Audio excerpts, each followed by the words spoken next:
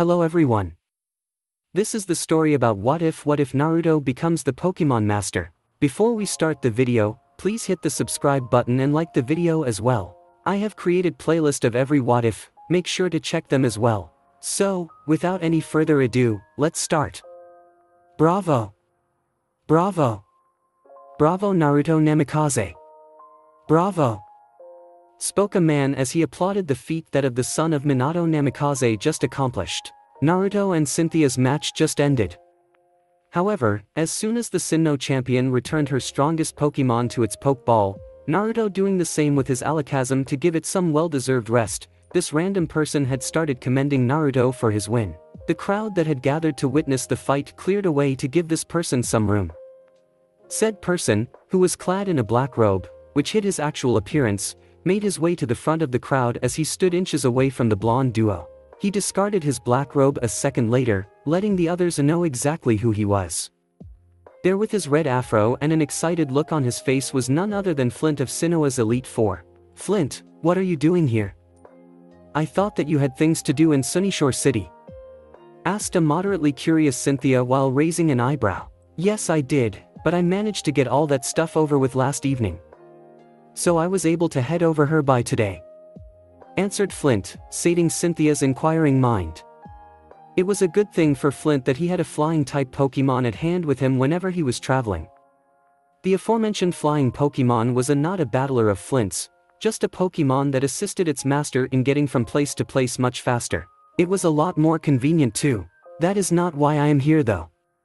Flint paused for a moment as he looked at the man who had just beaten the woman who was hailed as the strongest in all of Sinnoh. Naruto Namikaze, I challenge you to a battle. A few people in the crowd behind Flint let out gasps of shock before they broke out into hushed murmurs. Who is this Naruto Namikaze? First Cynthia wanted to challenge him and Flint is going to do the same thing too. Naruto must be some kind of big shot. Whoever Naruto is, he is my new best friend. Back with the man who was now the center of attention, again, Naruto did not know how to feel right now.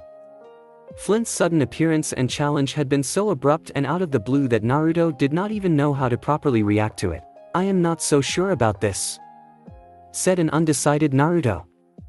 He did not want to downright say no to Flint. That might come off as him being rude. Naruto was thinking of a way of declining the offer in a more polite manner. It never hurt to a little courteous every now and then. I think it is a great idea, chirped a now happy Cynthia. Her mood had lifted a bit at the prospect of seeing one of her colleagues go up against the man that had bested her twice in a row now. She wanted to see how Flint would fare against someone of Naruto's caliber. Naruto was about to kindly reject the offer to lock horns with Flint when his, Naruto's, blue eyes met Cynthia's gray ones. Cynthia had pushed the long hair that was covering her right eye away and was now giving Naruto the best puppy dog look she could muster. Flint smirked at the sight of what Cynthia was doing. He stored this away as potential teasing material for the future. Oh crap. Not this again. Must resist, must resist. Shit. I'm failing, thought Naruto as he felt his resolve weakening for the second time that day. Naruto was contemplating if Cynthia had a pair of Sharingan. She seemed to be able to get things to go her way just by looking at him. Nah, Naruto dismissed that ludicrous thought almost immediately. Cynthia was too sweet and beautiful to be a stuck-up Uchiha. Damn, fine, I accept your challenge.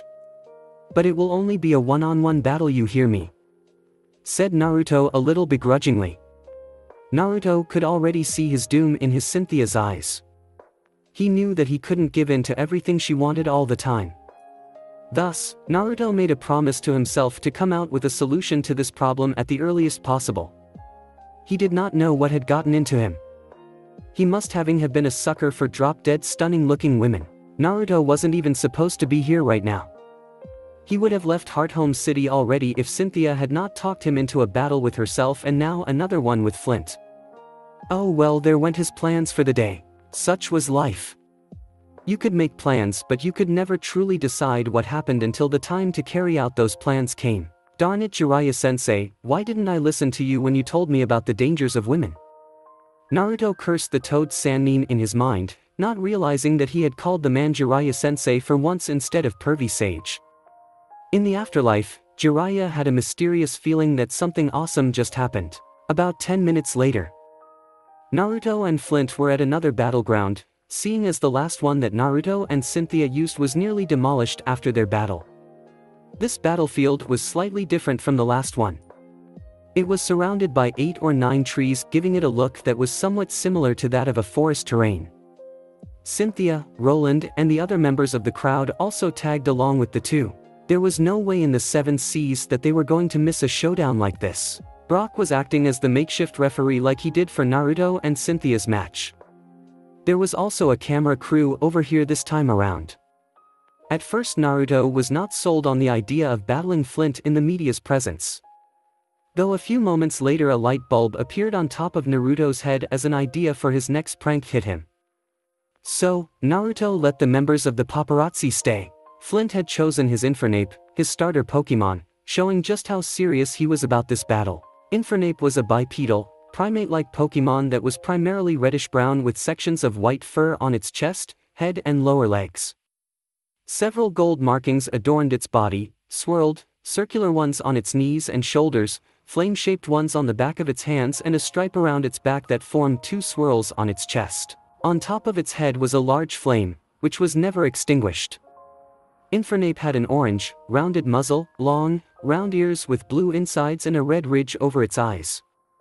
The eyes themselves were blue with yellow sclera. There were 5 blue digits on both its feet and hands, and it had a long tail. When Flint saw what Naruto let out in return, he fell backwards. It was a Piku. Piku was a small, ground-dwelling rodent Pokémon with pale yellow fur. Its ear tips, collar and tail were black and angular. Piku had pink cheek pouches and a tiny nose, which looked like a dot. With Faulkner. Faulkner was sipping a cup of mocha as he and his friend the proprietor watched the battle between Flint and Naruto that was about to start any moment now. Flint had rung the proprietor telling him exactly which channel his battle with Naruto was going to be aired on. This was why Flint had hired the camera crew in the first place, so Faulkner could see this battle up live, even if he wasn't in Hearthome City. Flint had requested the proprietor to make Faulkner watch the match, saying that there was a very high chance that by watching it the leader of the Sunnyshore's City Gym would become rejuvenated to battle again. That did not seem to be too likely an occurrence as of this moment, seeing as the aforestated gym leader was a bit annoyed that he had been asked to watch a Piku fight Flint's Infernape. Sure, Faulkner loved electric-type Pokémon with all his heart, but the man was still skeptical about a Piku lasting more than 2 minutes against Flint's Infernape. Scratch that, the Piku would be lucky to even hold on for a minute. Faulkner had no idea how wrong he was. By Faulkner's side, the proprietor was beseeching the deities above to aid him and Flint, hoping beyond hope that this battle did the trick. Only the proprietor knew how much trouble he went through to get Faulkner go along with the idea of watching this telecasted battle. It involved a rubber chicken and a ton of ham sandwiches. Don't ask, you really don't want to know. Back with Flint and Naruto. Are you serious? Bellowed Flint. Was this guy trying to make fun of him? This was an insult to Flint's pride. Which person in their right mind would think of doing something so preposterous? Not at all. I am completely serious about fighting your Infernape with my Piku. This Piku has a disease which prevents it from evolving, but that said it is on par with all of my other Pokémon. In fact, replied Naruto, who now had a teasing smile on his face. I want to make a bet with you. The loser of this battle will have to attend the opening ceremony of this year's Wallace Cup in a bright pink ballerina tutu. Some of the people gathered, mainly the gorgeous Cynthia, looked at the Namikaze as if he had just grown a second in the last few seconds. I didn't take you to be a masochist. If you want to do it then sure, why not? I will go along with it. Agreed Flint in a nonchalant tone of voice with a shrug of the shoulders. If Naruto wanted to dig his own grave then Flint was absolutely fine with that. If both of you are ready, then you may begin the battle. Announced Brock, kicking off the anticipated matchup. Flint, go ahead and start the ball rolling. You may have the first move. Offered Naruto, allowing the fire-type specialist to strike before him. Flint was used to matches starting the other way around but called an attack nonetheless. Infernape, use Fire Punch. One of Infernape's fists became surrounded in red-orange fire and it tried to punch Piku with it. Piku, counter with Iron Tail. Piku, making full use of its small body size, jumped onto Infernape's arm before running along the flame Pokémon's limb. Piku's entire tail glowed white and it hit Flint's Infernape in the face with it several times, making it look like Piku was slapping Infernape due to how tiny Piku was. Some of the spectators found this to quite cute as they awed to Piku's attack. Infernape brought its other hand to its face to swat away the pesky nuisance that was assaulting it. Piku saw it coming and jumped away before it could be hit. Piku used the substitute-style shadow clones. Let's go. There was a bright flash of light, which upon dying down revealed a group of 50 Pikus standing side by side, 49 substitute clones and 1 original. One thing Naruto loved about his Piku was its determination. That little critter had managed to master his substitute shadow clone technique better than most of his Pokémon except maybe his Darkrai. Yes, Piku was even better at using this than Naruto's Latios. Still, despite being ranked in second place to Darkrai, the ability to replicate nearly 100 substitute shadow clones was nothing to be shy about, more so if you were classified as a baby Pokémon in Piku's case. Use the Akimichi style, Pokémon Bullet Tank. Flint knew what Naruto meant when he saw the mini Piku army appear, due to the fact that he had seen the move in action in against Cynthia a while ago, but for the life of him he had no clue what this Akimichi style, Pokémon Bullet Tank, was. Flint watched as the Pikus ran at his Infernape, their bodies surrounded by golden electricity. While covered in electricity, each of the Pikus' bodies looked black and white. Flint concluded that Naruto was aiming to use a rapid succession of volt tackles. Flint was about to instruct his Infernape on what to do, seeing as defense was Infernape's specialty after all, when all the Pikus, who were now in the air as they headed for Infernape, curled each of their bodies into a ball and started moving at an incredibly heightened speed reminiscent to, as the name stated, a bullet speed. Realizing that this was a combination of volt tackle and rollout, Flint, knowing that his Infernape could not come out of this unscathed, told his Pokémon to do its best and dodge as many of the Pikus as possible. When the flame Pokémon managed to do as such while only sustaining 2 or 3 hits, Flint and his loyal Pokémon felt like breathing a sigh of relief. Infernape would not have that leisure as it felt something smash into its cranium. This was followed by a blow to the back of its left leg and something else scarping its back. The knocks and swipes kept increasing in quantity a couple of seconds later. Making a closer observation, Flint saw that all the Pikus were using the tree as springboards to propel themselves back and forth at his Infernape, striking it again and again. It was like a bunch of closely arranged molecules bouncing off the walls of a solid object that was undergoing a heating process, with the only noticeable difference being that the molecules, Pikus, were colliding into his Infernape as opposed to each other. Flint felt like saluting Naruto. This combo was even better than most of the contest appeals that he had seen on TV from time to time. In Flint's eyes, Naruto deserved a standing ovation. The blonde had succeeded in training his Piku to the extent that it was able to use Volt Tackle without enduring any recoil damage. Flint knew that this was very much possible, seeing as his own partner, Infernape, had learned how to use Flare Blitz without suffering the drawbacks of recoil damage as well. However, for a Piku, a Pokémon that was reputed to shock itself by accident, this kind of feat was. Flint did not even have the right word to say right now. Flint knew one thing: Naruto and his Piku had definitely come far. Most would already consider the fact that said Piku had overcome the shocking of itself to be a praiseworthy achievement. This just went levels above and beyond that. Yes, Naruto's Piku would prove to be a worthy opponent for his Infernape. It was time to get serious with the spectators. Sugoi, whispered a completely astounded Roland. He is actually doing it. Naruto's Piku is actually fighting Flint's Infernape as an equal. Croaked out a stunned Cynthia, her eyes as wide as dinner plates. She was horror-struck that a Piku of all things was capable of going toe-to-toe with Flint's Infernape. This was mind-boggling. Cynthia knew that Flint's Infernape was no walk in the park to go up against. It was stronger than some her Pokémon, for crying out loud. Cynthia could not begin to imagine how much power and skill Naruto was keeping under wraps. On second thought, she did not want to know. She was not completely sure if she would be able to take that piece of information in and come out intact in one piece. Her mental health was more vital than the nagging curiosity in the back of her noggin. Back on the battlefield. Infernape, use Swords Dance then Flamethrower. Infernape crossed its hands across its chest and spun rapidly while releasing a red-orange stream of fire from its mouth. This made it look like a fountain of fire that achieved its desired aim of getting rid of all the Piku clones. Now there was another problem: there was no sign of the real Piku. Flint scanned the battlefield in search of the tiny mouse Pokémon, but there were no traces left behind by the electric-type Pokémon.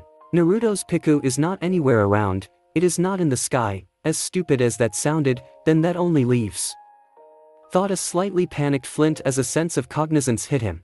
Infernape, look out below you. Flint's warning came a moment too late as Piku, now covered in yellow electricity, showing that it was using Volt Tackle, shot out of the ground like a F1 circuit race car, straight into Infernape. Normally Infernape would have been able to take a Volt Tackle by a Piku, no matter how powerful it was, in stride.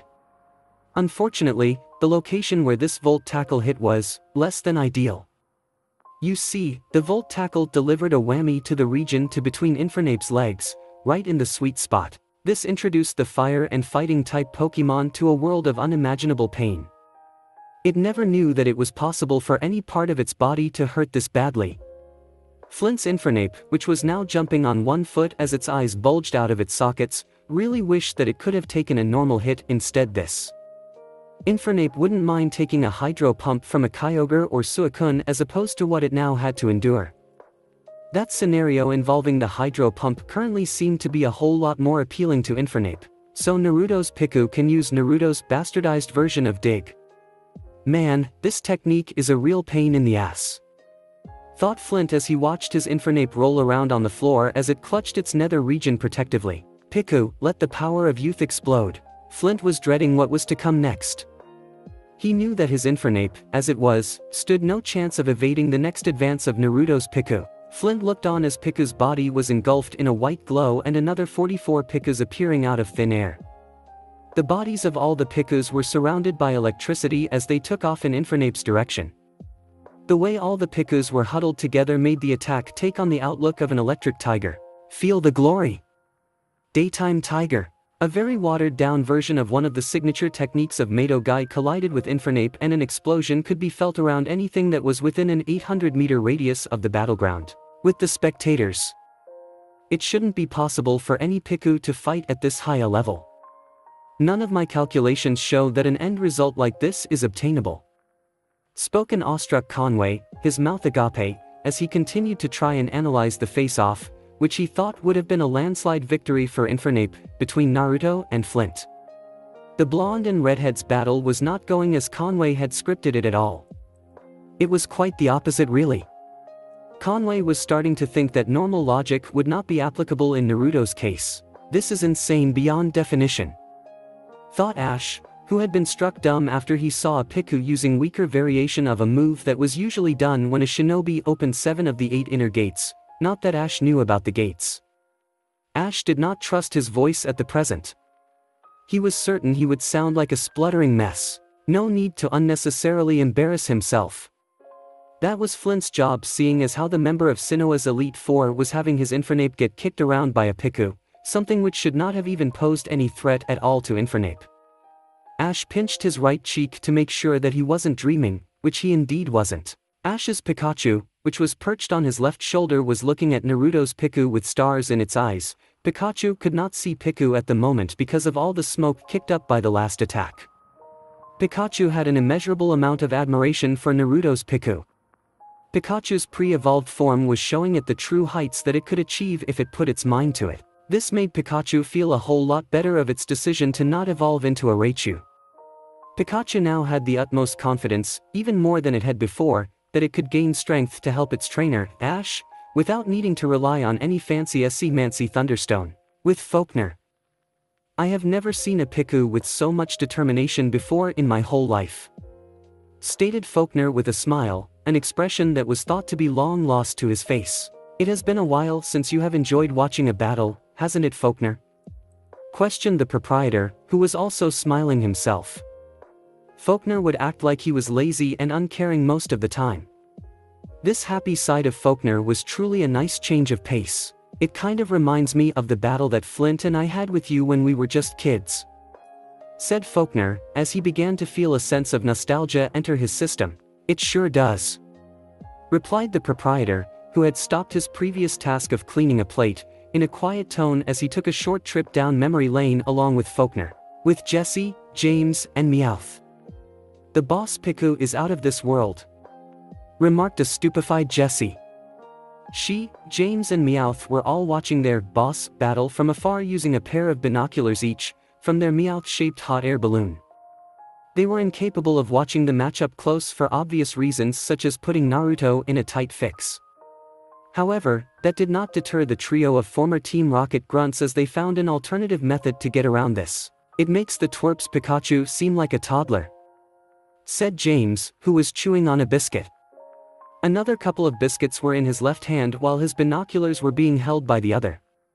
James and Jesse had long since discarded their Team Rocket uniforms and they were both now wearing identical attires. These attires consisted of a white-fitting shirt with the Konoha symbol on it, as insisted by Naruto, and a pair of black jeans. Jesse was wearing Carpi jeans while James was wearing a pair regular ones. "That doesn't matter. We gotta cheer on the boss. That is most important," commented Meowth, reminding Jesse and James of their main priority. The three of them all promptly put on a cap with Naruto's picture on it, creepy, and starting yelling, "Go boss! You can do it! Go boss! You can do it! Go boss! You can do it!" In the afterlife, Mato Dai was father of Mato Guy and a man who died when he used the 8 inner gates to fend off the 7 ninja swordsmen of the mist to protect his son and his son's teammates. It was a regular day in the afterlife for Dai. Ever since Tsukumo Hatake had found peace and his soul had passed through limbo and entered the great beyond, the duo had spent a good majority of their time, they had nothing better to do anyway, chit-chatting with one another. Today they were both sitting in a cross-legged position and talking about their sons. "Wosh. My youth meter reading is off the chart. I sense that there is great growth of youth somewhere. Whoever you are, let your flames of youth burn brightly and may they never diminish till your last breath," exclaimed Dai, who was now standing, at the top of his voice, throwing in a nice guy pose along the way. This earned him a sweat drop from Tsukumo. The other people in the afterlife just backed away slowly from Dai, not wanting to be near him. Back on the battlefield, as the visible suspension of carbon that had been surrounding the battlefield cleared, Flint saw Piku standing in front of Naruto, completely unharmed. Infernape was a different story altogether. It was covered in countless bruises and scratches. It also looked like Infernape had something akin to a bloody lip. I am not sure if that is the best way to describe it for Infernape's case. This confirmed Flint's suspicions when he wondered why one of the Pikus stayed behind. There was also excess static coming off of Infernape's body, indicating that it was now paralyzed. What had happened was that all of the Piku clones, which had now disappeared, had charged forth using Volt Tackle. These clones had purposely upped the power of the Volt Tackles way past their normal limits, meaning that they all suffered tons of recoil damage as opposed to when they used a regular Volt Tackle. Then again, substitute clones were meant to disappear after taking a hit or a certain amount of damage, so Naruto simply exploited this little loophole, if one could call it that, to its fullest potential. In other words, the usage of overcharged Volt Tackles was a suicidal tactic that could only be utilized by Pokémon, safely at least, belonging to one man, Naruto Namikaze. A regular Piku, Pikachu or Raichu that attempted this stunt would earn itself a one-way trip straight to the nearest Pokémon Center's emergency ward. Sure, it was nothing compared the true daytime tiger, but Mato Guy's actual version of that could probably and most likely punch a hole straight through a Zapdos and still have some juice left in the tank. Clutching one of its sides, Infernape slowly got back up, albeit with a certain degree of difficulty. "Keep going, Infernape. We can't afford to throw in the towel," spoke up Flint, encouraging his mightiest ally. Though Flint was probably doing it to save his own skin as well. "Use Flare Blitz." Infernape's body became surrounded by red-orange fire and it shot at Naruto's Piku like a missile, preparing to slam into it with great force. When Infernape was charging at Piku, the fire around it turned light blue. Only at the very last second possible did Naruto issue his command. "Piku, use counter." Almost instantly Piku's whole body was ringed in a dark orange color. "Oh, that sly motherfucker," cursed Flint in his mind, gritting his teeth in frustration while he was at it.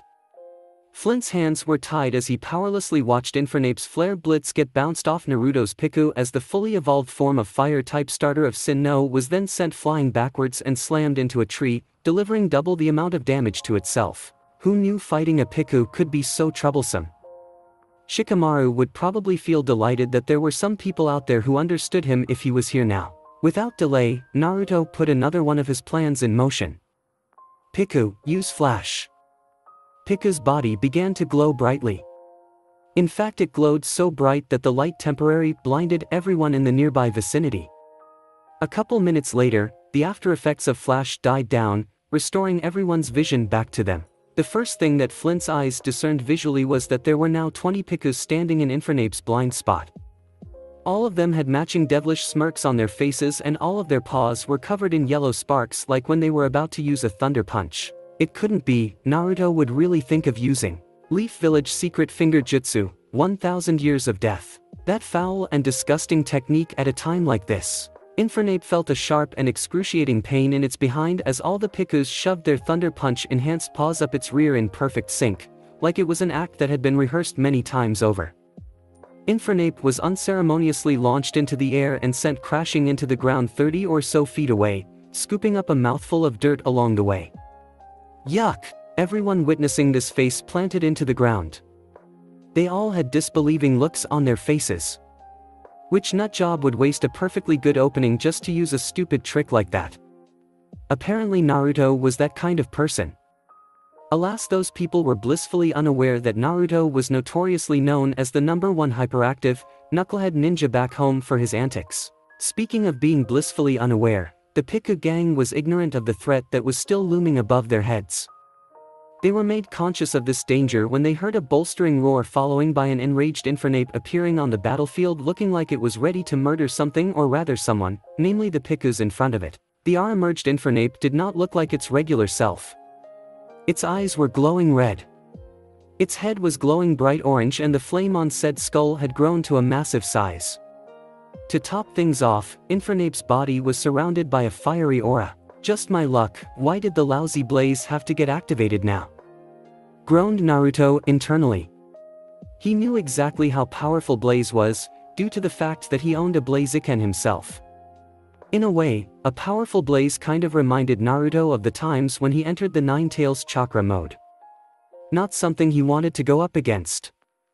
Though Blaze, if a shinobi were to look at it reasonably, had less than 1/100th of the power presented by the Nine Tails chakra mode. That still did not change Naruto's opinion on it. The look that Infernape was giving Piku screamed, "I am going to make you pay, you little sneaky bastard." Infernape's pupils glowed orange and the fiery aura around its body intensified even further. It then fired 5 blasts of fire from its body, all of which were shaped like a. The blast obliterated all the Piku's clones. Fortunately, the actual Piku used Naruto's bastardized version of Dig to escape underground. Piku then resurfaced next to Naruto. Wowie!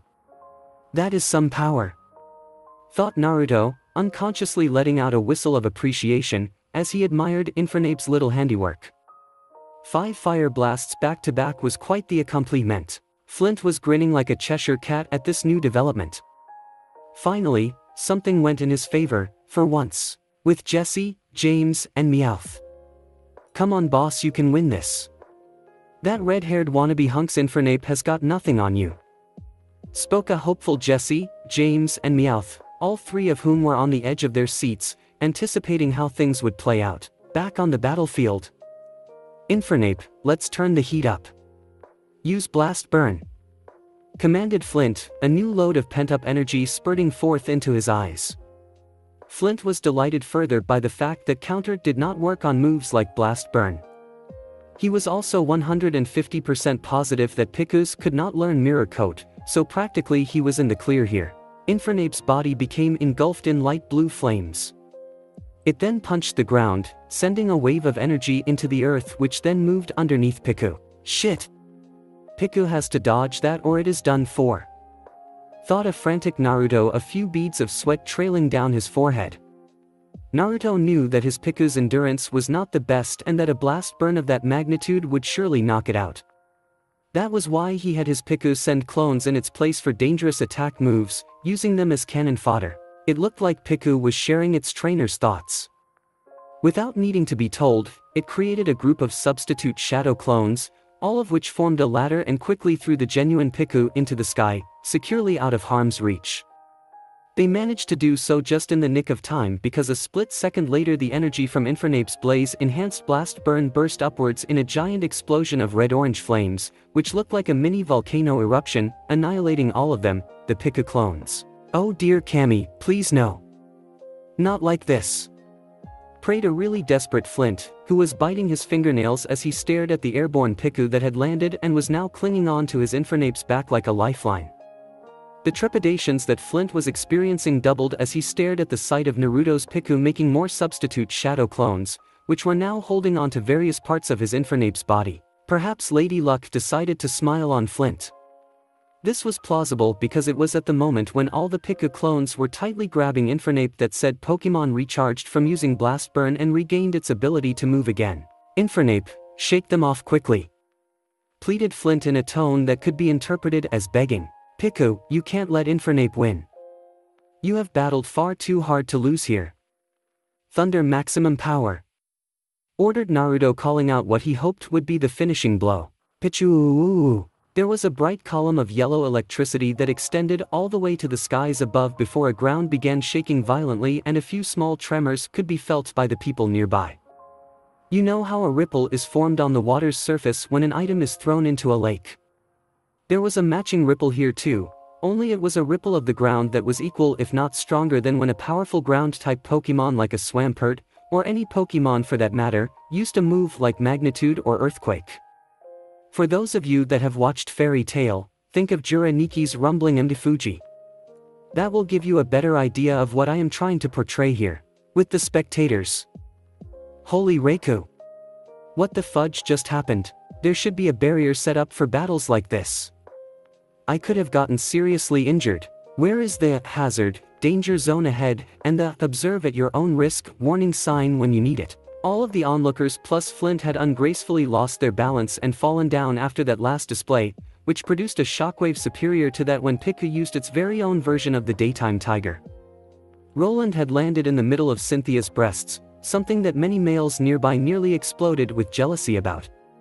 Cynthia did let it go considering that she did not want to slap her surrogate little brother, nor did she find him at fault. If only the little tyke knew how big a jackpot he had struck. Naruto was the only one whose feet had stayed planted on the ground, by channeling a little chakra into the soles of his feet, though no one noticed due to being distracted by other things. Chakra was wonderful to have around to help a person keep his/her balance in a situation like this. Back on the battlefield. When the aftermath of the fissure was made visible, everyone could see Piku sitting on a knocked-out Infernape in a crater that was at least 5 meters deep and 4 meters wide. The latter of the two Pokemon had swirls in its eyes. Infernape is unable to continue battling, the winner is Piku, declared Brock, who had just gotten back on his toes, passing the verdict of the match. Although he had never imagined himself saying this at the beginning of the aforesaid match. When its hearing picked up what Brock had just said, Piku, now nearly completely exhausted, all of its clones had already dispersed, rushed over to Naruto, who got down on one knee and picked up the tiny mouse Pokemon before twirling it around in the air merrily in celebration. With Jesse, James, and Meowth. The boss won. We knew he could do it, spoke the emotional trio as they hugged each other tightly. They had tears of joy streaming down their eyes. With Faulkner. As the match was concluded, Faulkner wordlessly got up from his left some change on the table to cover the expenses of the food and beverages that he had ordered, thanked the proprietor and started making his way for the exit. Where are you going, Faulkner? Asked the proprietor. I have training to do, answered Faulkner, his lips quirked upwards. Looks like I still have some unfinished business after all. A gym leader's job is to make sure that every bit of his battling spark is passed on to all challengers. Thanks to Naruto Namikaze, I finally understand that. All of his spark and that spark of his Pokemon too, watching Naruto battle has inspired me more than words can say. One thing is clear to me, I have to brush up skills. If I ever meet this Naruto Namikaze, then I will give him the most electrifying battle of his life. Faulkner was back in business. All Sunnyshore's City gym challengers had better watch out. With Naruto. He did it. He beat both Cynthia and Flint in the same day. Clamored a random spectator as he rushed over to Naruto.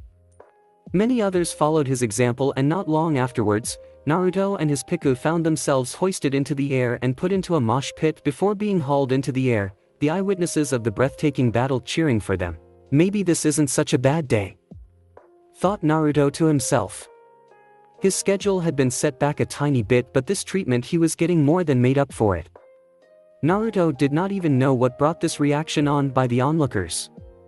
And you what, frankly he didn't give a damn. He was loving all the affection he was getting from all the townsfolk of Hearthome City. Flint, who was moping in his corner of insta-depression, was ignored. Flint wished that the ground would just swallow him whole. Flint did not know how he was going to face his fellow elites after this. He had been virtually stripped of 99.53% of his dignity in under an hour. The ballerina tutu promise that he had made to wear at the Wallace Cup was just the icing on the cake. Furthermore, Flint could not talk his way out of it because it was said on live television, meaning there were many people who had most certainly seen it. It was official, this was by far the worst day of Flint's life. There was one valuable lesson to be learned here: your value does not decrease based on someone's inability to see your worth. Most people wouldn't have spared a Piku that could evolve a second glance, but Naruto had taken that Piku in and transformed it into a total powerhouse, using his ninja skills to train Piku to cover all of its weaknesses. Their secret ingredient in their recipe for success was nothing more than a little extra elbow grease. The Pokémon world had a lot to learn from this man. -3 days after Naruto's battle with Flint. It had been 3 days since Naruto defeated both Flint and Cynthia before departing Hearthome City. Naruto's day had begun like any other. Well, if you asked him then, he would tell you that it was one of the better days of his life after he evaluated the good and bad ratio of things that took place. Naruto had arrived in Emerald Grove Town while on his way to Solation Town so that he could check out the Solation ruins. Naruto had found out from Mutuo yesterday that Team Galactic had managed to finally acquire the Draco Plate and were about to make their move on the Spear Key in exactly 10 days' time, meaning that Naruto had to arrive at the Solation ruins in 9 days or less from now, seeing as 1 day had already passed since he spoke with Mutuo. Naruto did not plan on staying in Emerald Grove Town for very long. However, fate had other plans, extremely wonderful plans. -1 hour after Naruto arrived in Emerald Grove Town. Nani? I can't believe this. I must be dreaming, exclaimed Naruto, who was using the transformation technique to disguise himself, so loud that people thought that he was crazy. The minor alterations to the Namikaze's current look was that he now had red hair and green eyes as opposed to his regular blonde and blue ones respectively. Why was Naruto in disguise? That was because a certain woman, who had a crush on him, had managed to track him down and hound him non-stop for the past couple of hours. What was wrong with her? She lived in the Johto region, for crying out loud. She wouldn't come all the way over to Sinnoh just to go after him, would she? Naruto really hoped not, or he could possibly be having some creepy nightmares for some time to come. Stalkers like Hinata, not that Naruto knew she was one because he was quite dense in the past. Aside, Naruto's good mood was still soaring on cloud 9. If you were to take a closer look at the piece of paper in his hands, then you would understand exactly why. Attention to all those reading this. On this beautiful day, the Emerald Grove City Ramen Shop will be hosting its annual ramen eating challenge. The price of a bowl of ramen will be doubled today. However, if you can eat 10 or more bowls of ramen, then all the ramen you eat is free. Do you think you have what it takes? Come to the address of our shop, the Ramen Escape, as stated below, and try your luck. You may just end up getting yourself a tasty, free meal. Naruto's hands were now shaking in an unbalanced mixture of anticipation and shock. He was snapped out of his thoughts when he heard the gentle, soothing voice of his deceased mother, somehow saying, "Go Naruto, you can do it. Go eat all the ramen that shop has to offer. My ramen eating genes live on in you. Prove that you are my son." Naruto shook his head and took a few seconds to recompose himself. Not wanting to disobey a direct order from his dear mother, insert snort here, Naruto let his ramen senses guide him, like an airplane that was put on autopilot, to his next destination, the Ramen Escape. At the Ramen Escape. I want an extra, extra large serving of everything you have on this menu," said Naruto flatly, placing the menu down on the wooden table he was sitting at. "On second thought, just give me all of my order, ramen order, in the biggest size available at this joint. One of everything." The chef, who was also the owner of the modest establishment, had to clean his ears a few times just to make sure that he had heard that right. "Coming right up, kid, just make sure to stay in your seat until I get back with your order," replied the now enthusiastic chef, who went by the name of Justin, heading into the kitchen to prepare the order that had just been placed by Naruto. Justin had large dollar signs in both of his eyes, which turned into golden bars when Naruto asked for the size of his order to be increased even further. Justin could already imagine all sweet cash he was going to make off of that blonde sucker. It was such a pity that Justin was just about to have the tables turned on him. Oh well, some people just had to learn these types of lessons the hard way. No pain, no gain. As soon as Naruto had set foot in the eatery, which was reasonably empty for some awkward reason, he immediately made his way to the table nearest to the counter where Justin was before selecting his meal, or rather feast, for the day. This place reminded Naruto somewhat of Ichiraka Ramen back home. Justin even looked like a younger version of Tsuchi with longer hair and a more athletic build. Slightly over 1.5 hours, it took a long time to cook all that ramen. Later, Justin returned with a large tray in hand, trying very hard to balance all the bowls of ramen in it and not lose all of the profit he was about to make. Unbeknownst to Justin, he would end up making no financial gains at all from Naruto on this fine day. Justin's ramen promotion was about to be smashed into the ground by the spawn of Kushina Uzumaki, a woman who could eat even more ramen than her son when she was still in the world of the living. -3 hours later. "Can I have another serving, please?" asked Naruto to Justin in a polite tone. "Are you out of your mind? There is nothing left. You have eaten all of my shop's ramen supply for the day. I just sent one of my assistants out to get some more," yelled a bewildered Justin, looking at Naruto disbelievingly. Justin's jaw had dropped and he was almost about to punch the redhead. Naruto is still using his disguise here, square in the face. Luckily, for Justin, he didn't. Was the son of Minato Namikaze a bottomless pit when it came to devouring ramen? The answer to that was yes, yes he was. "I can wait," responded Naruto, looking between the 7 stacks of ramen bowls to his left and the cook of said ramen in front of him. Naruto had already begun fantasizing about how tasty his 89th bowl of ramen, yes he had already eaten 88 of them, was going to be. If you looked inside Naruto's head, you could see a chibi Naruto swimming inside a massive bowl of ramen while sliding down a slide of noodles. Wacky. -5 minutes later. Out. Out. Out. Out. Out. Out. Out. Out. Out. Out. Out. Out. Out. Screamed Justin as he pushed Naruto past the exit of the ramen escape. "And stay out, you ramen inhaling vacuum."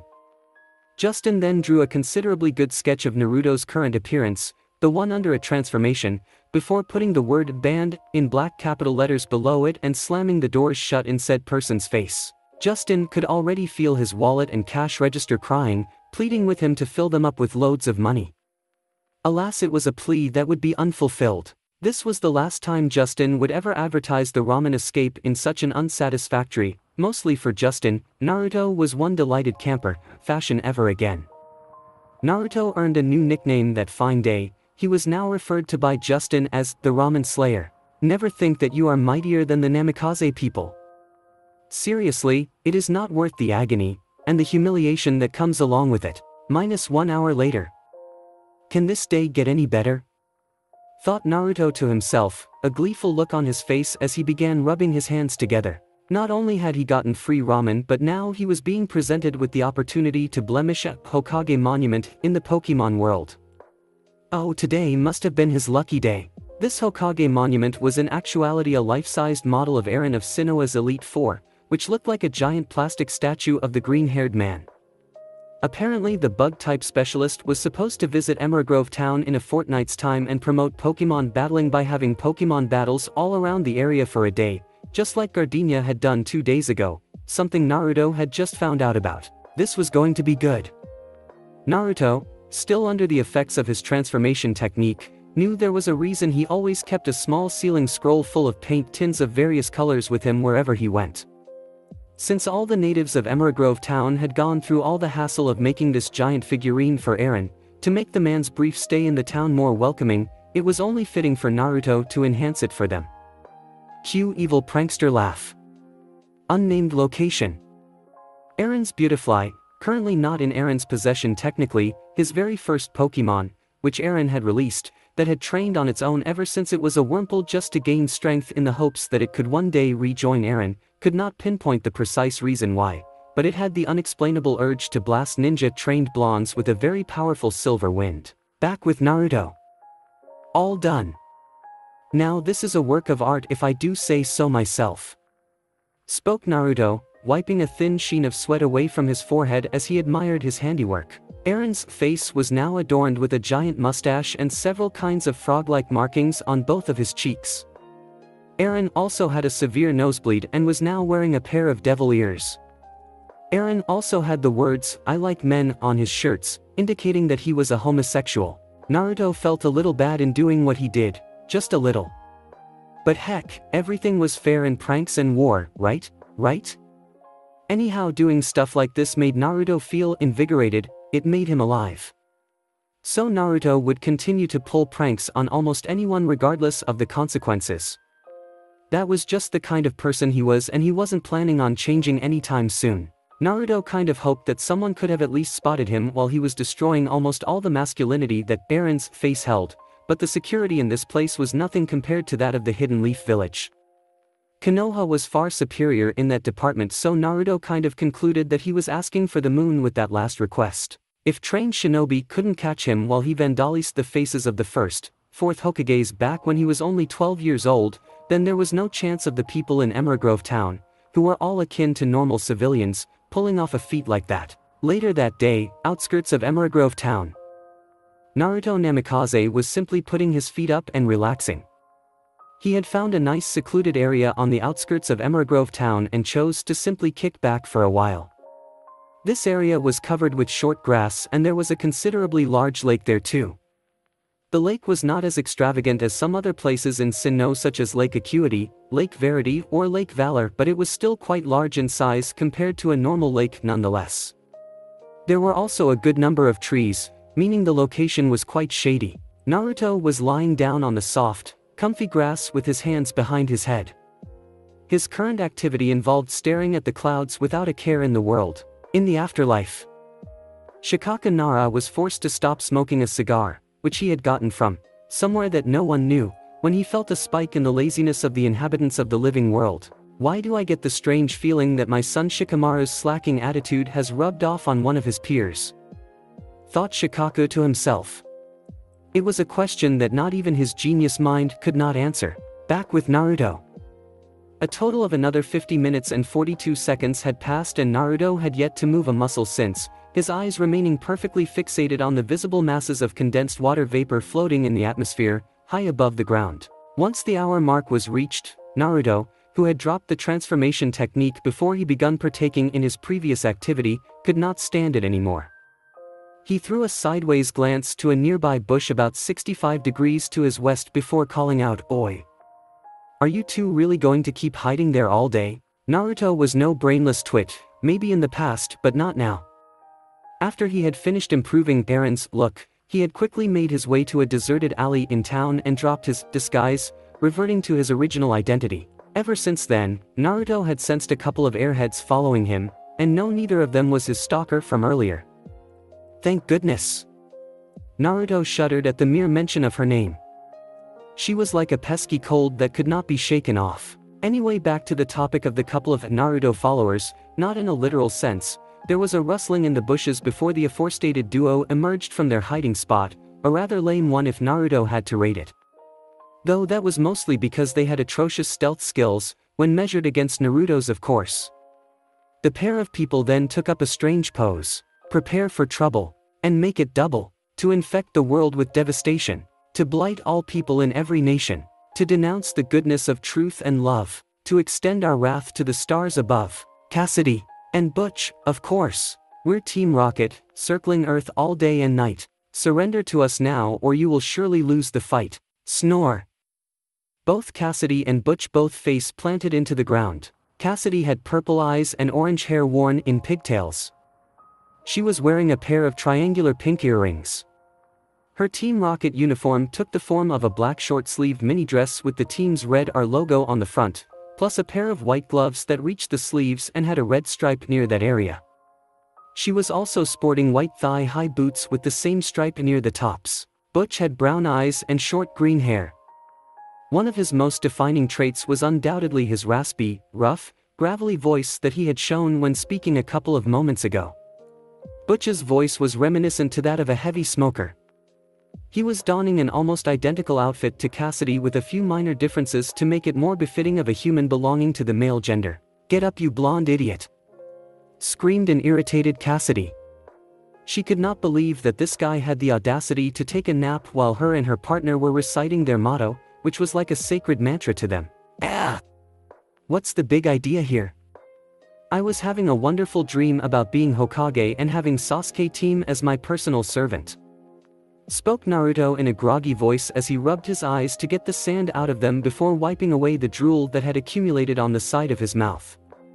Butch and Cassidy chose to ignore the gibberish about Hokages that Naruto was talking about, thinking the Namikaze had a few screws loose. "Who are you two?" asked Naruto. "Weren't you paying attention earlier?" shouted an equally irked Butch. He and Cassidy had put a lot of effort into their motto. They would not let someone trample over it like this. "I was asleep because the two of you were so boring, remember?" pointed out Naruto, who was looking at the couple of Team Rocket members, based on their uniforms, with a lifeless expression on his face, one that would make Itachi feel respected. Cassidy and Butch had to spend the next 5 minutes, begrudgingly, repeating their motto in slow motion so that they could keep an eye on Naruto and make sure that he did not doze off again. "So your name is Cassidy?" said Naruto, who was now sitting up, pointing a finger at Cassidy. "And your accomplice's name is Bitch. It's Butch, not Bitch." "Butch!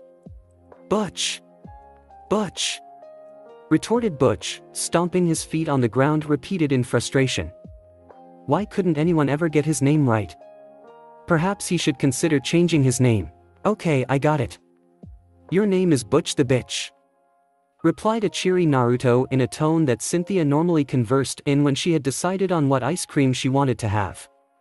A rain cloud started to form above Butch's head, which started raining a short while later, effectively drenching Butch from head to toe. Cassidy actually snickered at the sight. Of all the people that had mispronounced Butch's name in the past, Naruto was by far the most entertaining. As much as I enjoy seeing Butch humiliated. Butch threw Cassidy a hard glare, both for getting his name wrong and for insulting him. "We have work to do." Cassidy and Butch both turned completely serious at this. "Naruto Namikaze, our boss Giovanni is extending an offer to you to become his second in command at Team Rocket," informed Cassidy, putting Giovanni's offer on the table for the son of Minato Namikaze to decide. "What happens if I decline?" questioned Naruto, testing the waters. He wanted to know more about Giovanni's intentions first. "We have been given strict orders to bring you in by force if that happens. Our boss is determined to have you and your Pokémon working for him, no matter the cost. Giovanni assures you that you will be well paid and that it will be worth your time. So what do you say? Will you join us? Will you join Team Rocket?" asked Cassidy, though Naruto could tell by the way she was looking at him along with that cocky aura around her and her associate, that they had something up their sleeve. "I see," spoke Naruto, who was now standing up, softly as he closed his eyes and pretended to be in deep thought. "If you can defeat me in a Pokémon battle, then I will come along willingly. To sweeten the deal, I will only use one Pokémon." Naruto enlarged a Pokeball and let out his Latios, his second strongest Pokémon, for battle. Who did these two think he was?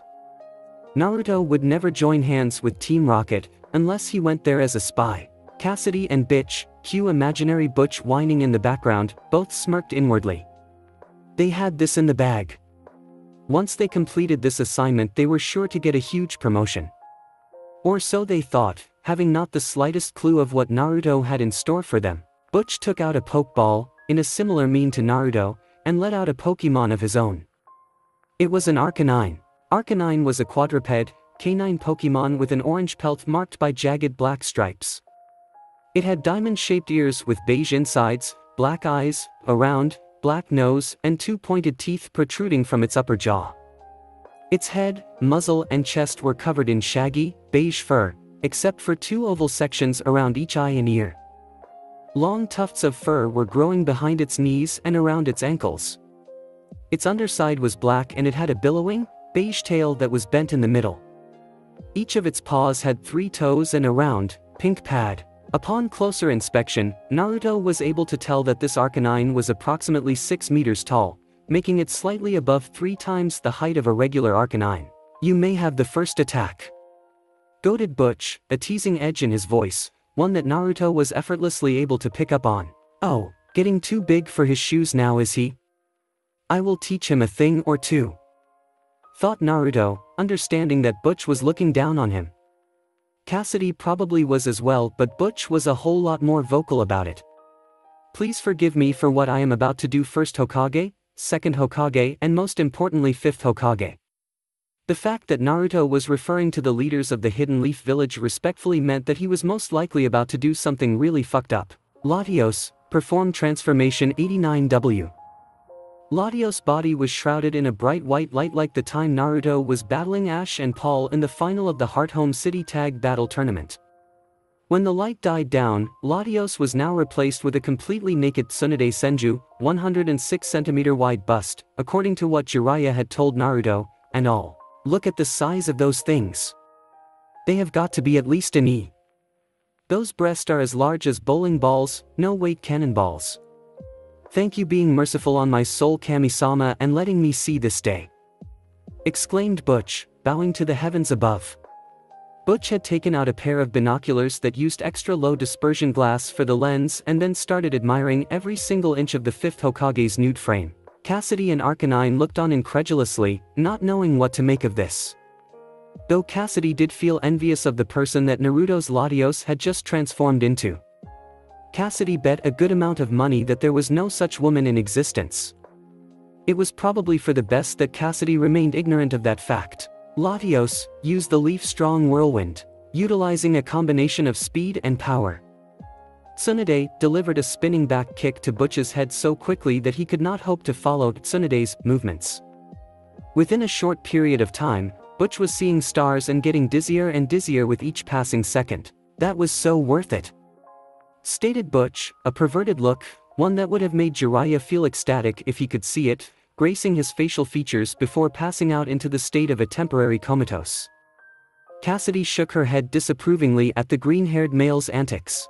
Serves him right, thought Naruto with a huff, his arms crossed as he looked at the unconscious form of Butch. Latios, having already reverted back into its Pokemon look, was back by Naruto's side. Latios, along with its trainer, was waiting to see what the orange-haired woman would try next. Don't feel too smug, Naruto. Biff is an idiot. I am nothing like him, said Cassidy, not realizing she had gotten Butch's name wrong again. Am I being smug? I don't believe so. It could be that you are experiencing dehydration. I mean, the weather today is above average. Cassidy grit her teeth at Naruto's laid-back attitude. She could easily see the mirth in his eyes as he was speaking those last few sentences. Just one bite, the moment Arcanine's teeth make contact with his Latios, I will win, thought Cassidy, trying to keep calm while not giving anything away outwardly. Cassidy knew that this Arcanine had been experimented on with many kinds of poisons by several of Team Rocket's top scientists, leaving its hard, bony enamel-coated structures in its jaws more lethal than ever. Arcanine's body had become accustomed to the venom-like substances, making it immune to them, but the same could not be said about humans or other Pokemon. The toxins surrounding Arcanine's teeth were capable of paralyzing and restricting the movements any Pokemon or human within mere seconds of contact. That was why the head of Team Rocket had given her and Butch said Arcanine specially for this mission. It showed just how serious Giovanni was about recruiting Naruto into the ranks of his organization. Something worth mentioning was that this Arcanine was larger than normal due to the side effects of being experimented with the poisons mentioned earlier. Go ahead, Naruto. It is common courtesy that I let my opponent have the first move, so you may do so again. spoke Cassidy, hoping that Naruto's Latios would move in close enough for Arcanine to sink its teeth in it just once at least. Common courtesy my ass. Snorted Naruto inwardly as he felt like spitting at how ridiculous that comment was. Naruto knew that people from Team Rocket gave little to no consideration to things like moral values. If anything, Cassidy's actions had just confirmed Naruto's suspicions that she had a few cards left to play, and it was almost certainly connected with that Arcanine in front of him. Naruto. How should I do this now? Pondered Naruto, planning his strategy carefully. Suddenly a light bulb appeared on top of his head, and Naruto was now grinning from ear to ear in a wicked manner that would make a certain snake Sannin brim with pride. Latios, let's go with transformation 53U. Latios' body was shrouded in a bright white light again, and this time the Ian Pokémon came out looking like one of the greatest traders the Hidden Leaf Village had ever seen, Madara Uchiha. Madara was a fair-skinned man with spiky, black hair that had a slight blue tint to it. Madara had waist-length hair with shoulder-length bangs framing the sides of his face, covering most of his right eye. Prominent creases were visible under each of his eyes. He was wearing a crimson armor with numerous metal plates, forming protective guards along his chest, waist, shoulders, and thighs. Madara was carrying an orange-brown gunbai which had a long black chain running up it. He was wearing a metal belt, as well as a brown leather sash to hold some of his other weapons and a pair of belt sashes to hold two of his swords. Madara also had an underwater breathing mask on his face. Cassidy raised an eyebrow in amusement, wondering Naruto was hoping to achieve by having his Latios take on the guise of an emo-looking man, who appeared to be in his 30s or 40s. Latios, the time has come to execute the perfect Susanoo, Cassidy observed as Naruto's Latios, looking like Madara, used Psychic to float over to where the lake near Naruto was. Once there, Madara's eyes began to glow blue, and all the water in the lake was also outlined in a similar color. Cassidy watched with unimaginable amounts of horror as all the water in the lake began taking shape, and a giant spectral figure, the Susanoo, with a Tengu-like armor and two sets of hands, started forming around Madara. The Susanoo was made up of two entirely different sides that were conjoined along their spine, both of which had a distinct face. The front face had elongated canine teeth in its lower jaw bracket and two tusks growing from said jaw, while the back face had similarly elongated canine teeth in its upper jaw bracket and a single horn protruding from its forehead. The Tengu-like armor that had just formed around the Susanoo then split from its forehead down, revealing the Susanoo's eyes while obscuring the rest of its face. Things did not stop there, as the Susanoo's head gained a long Tengu nose and two lines running down from its mouth to its chin area, as well as hair which was tied up at the sides. The Susanoo wielded a distinct, undulating blade that resembled a traditional katana, held in its secondary right hand, complete with sheaths strapped below the secondary set of arms. The primary set of arms then began to change into giant eagle-like wings. All in all, Naruto's Latios had used the most powerful surf that it could muster and combined it with all the water in the lake before proceeding to use Psychic to shape all the water into a near-exact replica of Madara Uchiha's perfect Susanoo, creating Naruto's own version of the Uchiha clan's ultimate defense that was so large it was easily towering over all the nearby trees, looking like an imposing majestic warrior. Naruto had his Latios add an underwater breathing mask to Madara's appearance because Naruto was not sure if the Ian Pokémon would be able to breathe underwater for prolonged periods of time, something that was required seeing as Latios was suspended in a Susanoo made completely of water. Still, Naruto did not want to take any chances. In the afterlife. Hey Itachi. Yeah, sure sway. I feel like something or someone is ripping off one of our clan's most prized techniques. Back with Naruto. When the water Susanoo took its first step, Cassidy and Naruto could already feel some vibrations in the ground, something that the latter was smirking about. The Susanoo took another step and the same vibrations could be felt again. It was about to take a third step when, hold on Latios. Stop. Stop. Stop. Voiced Naruto, putting his hands up, halting Madara, who turned to look at Naruto, in his tracks. You can't just get straight into the action like that. First you gotta deliver a catchy line that will make you look 100 times cooler. Stated Naruto, who cleared his throat in preparation for the demonstration he was to give Madara. You have to do it like this. I am Madara Uchiha, you third-class wannabe evil villains are nothing compared to me. Said Naruto, performing a flawless imitation of Madara Uchiha's voice. I am Madara Uchiha, You third-class wannabe evil villains are nothing compared to me. Boomed Latios, putting in a little extra effort so that the aforementioned sentence, or catchy line as Naruto had called it, could also be heard by Cassidy and Arcanine. That was fantastic. I give it a perfect 10-inch, informed Naruto with a thumbs up. Okay, you can kick that Arcanine's hiney all the way to the Unova region now. Use Giga Impact. The Susanoo spread its wings and used them to fly high into the air while facing towards the sky. As it did so, its body became surrounded by an invisible energy. A bright flash of yellow light appeared in front of its face and it faced itself towards the Arcanine, which was too scared to move, below. It then shot itself at Arcanine and an orb of light purple energy with spiraling light yellow streaks around it appeared around the Susanoo's body and it slammed into the evolved form of Growlithe with great force. It was all over for Arcanine the moment the Giga Impact struck. The Fire-type Pokémon, regardless of its additional size, was sent crashing through several trees at once, which all landed on the grassy terrain with resounding thuds. I am done for.